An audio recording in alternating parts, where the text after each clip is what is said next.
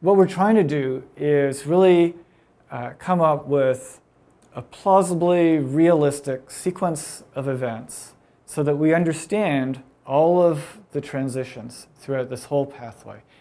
And we'd like to understand a complete pathway from planet formation through early chemistry, more complicated organic chemistry, up to the assembly of those building blocks into the first cells, the emergence of Darwinian evolution, and then the gradual complexification of early life leading up to what we see now. Okay, so let's look a little bit more closely at the chemical steps. So in broad outline, what we think happened is that you start off with very simple molecules, such as shown up here. There's still a lot of debate about the nature of the early atmosphere. Scientific opinions have gone back and forth in terms of the structure and how reducing that atmosphere was. But it's also been recognized that there could be very important local variations. So even if the atmosphere was globally fairly neutral or perhaps mildly reducing or mildly oxidizing, there could be local environments that were more reducing.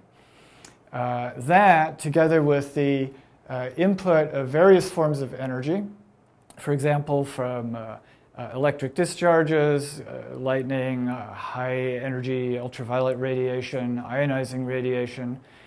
These are all forms of very energetic processes that can basically rip these small starting molecules apart into atoms, which can then recombine to generate high energy intermediates with multiple bonds. Molecules like cyanide and acetylene, formaldehyde, and so on.